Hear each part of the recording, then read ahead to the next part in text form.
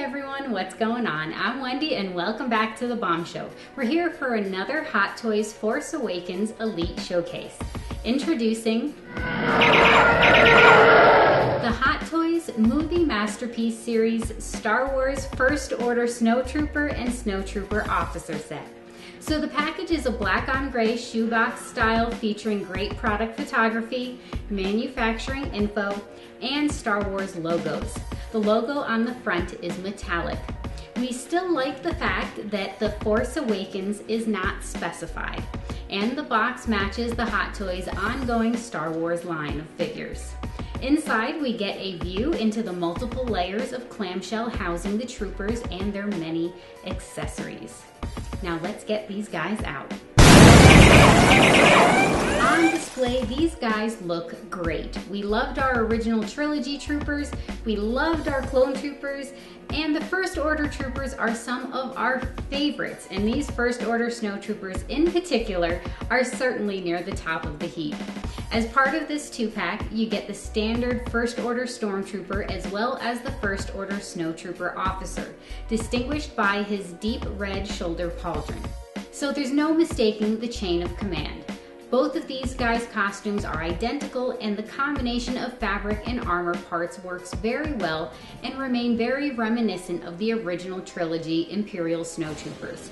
We still get the elongated helmets and coattails, and of course the all-white deco to conveniently guise the troopers in frozen and snowy environments.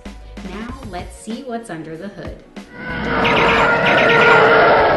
Underneath it all, we have an all-black slim Hot Toys True Type body featuring over 36 points of articulation, including a triple ball-jointed neck, a double ball-jointed multi-segmented core, universal rolling shoulders, double-jointed knees and elbows, swiveling thighs and biceps, and universal hips and wrists. Easily one of the best base bodies out there, capable of superb dynamic articulation and endless display possibilities. Now remember, disassembling these figures is not recommended by Hot Toys, and they explicitly warn against disrobing this set. Before all the garments and armor, Hot Toys applied white foam tape padding on various areas throughout the body, which was not easy to remove. Hot Toys appears to be trying to add anatomical bulk, but it makes us wonder, why didn't they just use the normal True Type as opposed to the slim? But the costume starts with an all-white jumpsuit, which is covered in detailed stitching and patterns. The coverall extends from ankles to shoulders and has Velcro fastener up the back. Down at the bottom, we have the Snowtroopers all-white shoes, which feature a tight sculpt with the First Order Stormtroopers. There was an extra articulation point at the toe of the shoe, but these guys' shoes seem solid, so Hot Toys must have abandoned that feature, and we didn't think it worked very well on the Stormtroopers anyway. Next up, we have the boot sleeves and shin armor. Here we were disappointed to see that Hot Toys went with an all-sculpted design as opposed to authentic straps and buckles. The one-piece plastic sculpted design with painted black straps honestly seems a bit subpar for Hot Toys. Above that, we have the all-white knee pads, which feature sculpted armor plates up front and functional elastic straps around the back. Around the middle, we have the First Order Snowtroopers cod armor, which features a sculpted plastic plate up front and functional elastic waistband. On top of that, we have the all-white long vest, which features a sleeveless split rear design and additional stitch detail down the sides. Back around the center, we have the black and white utility belt, which features non-functioning pouches and buckle up front and a black rubberized waistband.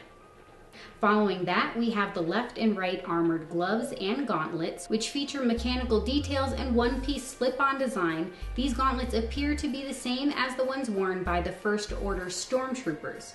Above that, we have the all-white 4-piece upper body and shoulder armor, which feature elastic shoulder connection points and separate front and rear halves. We also get some neat mechanical detail on the chest, but be warned, this armor wasn't that difficult to get off, but reconnecting this armor was an unbelievable pain in the ass. I never recommend taking it off. It was that difficult to get back on. Next up, we get the super awesome First Order Snow Trooper helmet, which features multiple components. We have an extended helmet at the rear, a faceplate, separate visor slits, and what appear to be metallic respirators. We must say we really like the direction these guys went with for the evolution of the armored troopers. This helmet is very good looking in our opinion. Around back, we have the First Order Snow Trooper backpack, which is very reminiscent of the original trilogy Snow Trooper backpack, featuring a taper design around the cylindrical lower half.